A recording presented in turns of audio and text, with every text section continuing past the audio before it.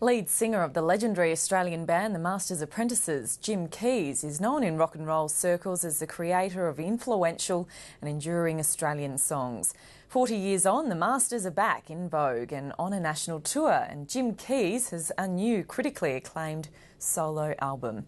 Not bad for a bloke with a cancer his doctor says should have slowed him down by now. Tracy Hutchinson reports. They were the pin-up boys of Australia's Summer of Love, irreverent and wild, and Australia couldn't get enough of them. Screaming girls and getting our clothes ripped off and all that sort of stuff.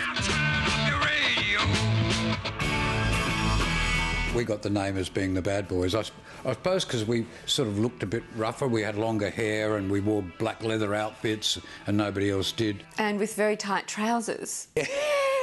They were, yeah, well, I admit that. But yeah, look, I thought we worked on a couple of levels there. We always had strong musical integrity, but at the same time, we had a visual thing too. We wanted to look good as well as sound good, and yeah, it sort of worked in the most part. As frontman for the legendary Masters Apprentices, Jim Keays vocalised the soundtrack of a country coming of age. While England had the Stones and the US had the Doors, Australia had the Masters, with a string of hits that defined a generation.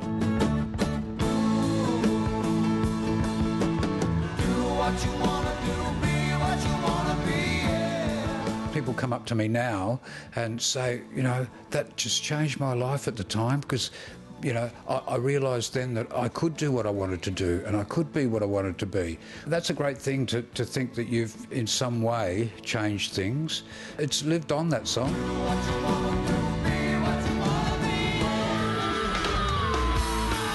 The Hoodoo Guru's Dave Faulkner, one of many to dip his musical lid to their legacy. The Guru's 1995 recording of the Masters hit marked the band's 30th anniversary and brought them back together. We had a ball. It was a bit of a tall order for us trying to step into those shoes. You know, they're pretty big ones to fill, and that original recording is still flawless to me. So we weren't trying to beat it or anything, but we just hoped that we could at least pass muster as being, you know, worthy of playing the song.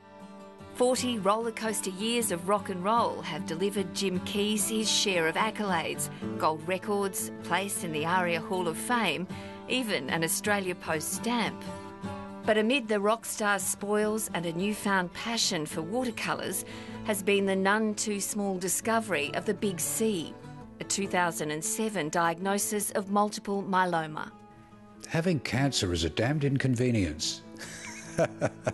The prognosis is pretty good. I've got one of those cancers that they can shut down. It's not the one where you get diagnosed and you're dead 3 weeks later. You know, I had my initial treatment and they said, look, you could go 5 or more years and not have a problem.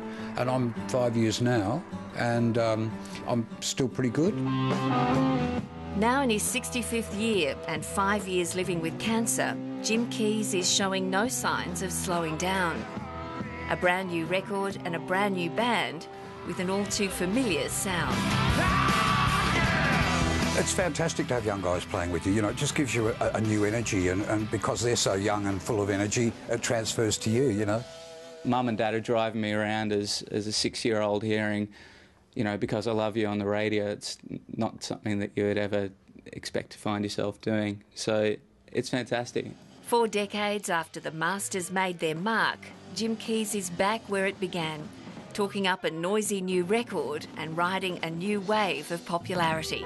In the 80s and 90s, if I walked into a record company, I'd get laughed out the door. You know, I was a has-been. You've had it, mate. Go away and die, mate, you know. But there is a bit of excitement around about it. So I'm happy. I'm going to go for the ride this time and see where it takes me, you know. How would you just define or describe what the Jim Keays philosophy has been? Probably do what you want to do and be what you want to be. I think that's probably it, and I didn't even realise it at the time. Tracy Hutchinson with that story.